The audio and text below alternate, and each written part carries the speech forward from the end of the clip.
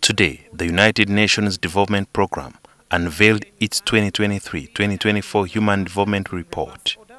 The report, which was launched at Makerere University, reveals Uganda's significant progress in enhancing its citizens' well-being, positioning it as second only to Kenya within the East African region.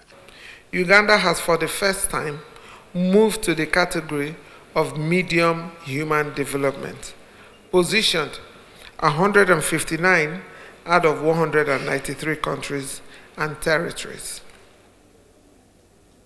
This is something we need to recognize and celebrate the progress the country is making in the human development front.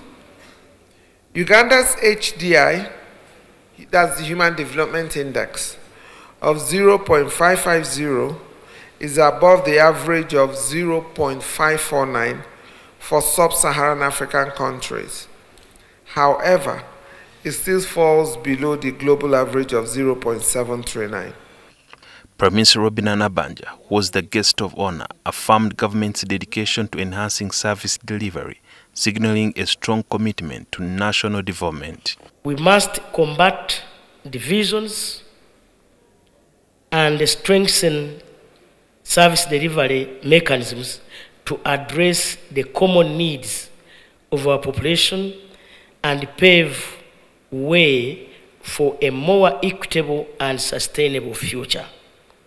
As we embark on this journey, let us draw inspiration from the progress we have so far made as a country. The report raises questions about the criteria UNDP used to elevate Uganda's ranking, especially since it is facing substantial corruption challenges. The human development is being measured by a three-dimension, which is the health, long healthy life, access to knowledge, access to education, that's another one. Then the standard of living, which is the access to the water, food, energy, those kind of things. Despite notable progress, the report identifies specific areas where Uganda must focus its improvement efforts. Addressing gender inequality, women economic empowerment, particularly addressing issues related to the teenage pregnancy and the getting more girls into the secondary education. The UNDP Human Development Report adopts a comprehensive approach by evaluating countries based on human development metrics rather than solely on income per capita.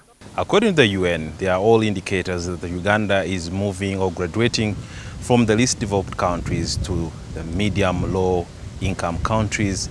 But all these will be dependent on several other factors if they remain constant. That is in terms of economic income per capita and also environmental vulnerability. And also this can all be declared after 3 years when another review will be done by the same UN. Sudhir Byaruhanga, NTV.